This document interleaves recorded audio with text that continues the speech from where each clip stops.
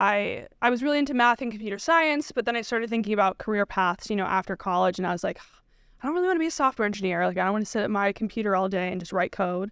But I also, you know, don't want to be stuck in a room by myself writing proofs. Not that that's what mathematicians do. But in my mind, I was like, okay, I like these two things, but I just don't, there's no career that is combining these two, you know, areas that it's in a way that I think is really cool and I'm really excited about. So then I thought back to this astronomy class and I was like, okay, well, I did a lot of math in that class and I know astronomers code. So maybe I should, you know, take another class. So I had this thought. I signed up for a physics class, you know, which I was nervous for, but I ended up just loving it. I think taking that class in the historically women's college environment was what made it so different.